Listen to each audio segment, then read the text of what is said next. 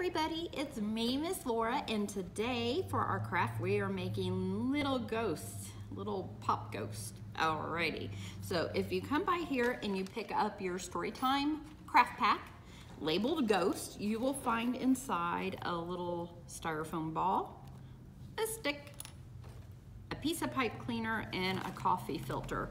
The only other thing that you'll probably need for this is a marker or something to make the little eyes on. Alrighty, so this is actually a pretty easy craft, but it is so cute, and if you wanted to make more of these, you can actually use a real sucker and just drape it over. So just a little tip there. So the first thing you're gonna do is you're gonna take your little craft ball and your stick, and you're just gonna push that in there, and it should go in fairly easy. Don't push it all the way through there. So, you know, just enough that it's secure, because you don't want it popping up the other end, okay?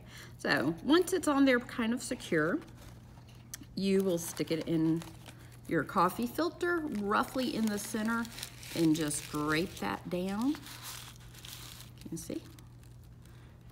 Now, if you make these at home and you don't want to use a coffee filter, you can use a tissue paper. You can even use scraps from an old sheet, whatever you want. Next, I'm going to take my little piece of pipe cleaner, and I'm laying it about midway on the back. And I'm just going to fold this around. I know it's kind of small, so hopefully my fingers aren't in the way. And I'm just going to twist it closed to keep the little ghosty sheet on. And I just kind of flatten out the bits there. Although if you want to use them for little arms, you can do that. And then you give it a nice little fluff. There we go. Kind of fluff it out. And then last but not least, you add a little face on there. And then you can pick whatever side you want. I usually look for the smoothest little portion on the paper.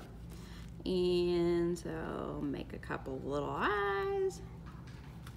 And this one, maybe he's gonna have a big round mouth there. There we go. And now we have a ghost. Easy peasy. Alrighty, bye-bye.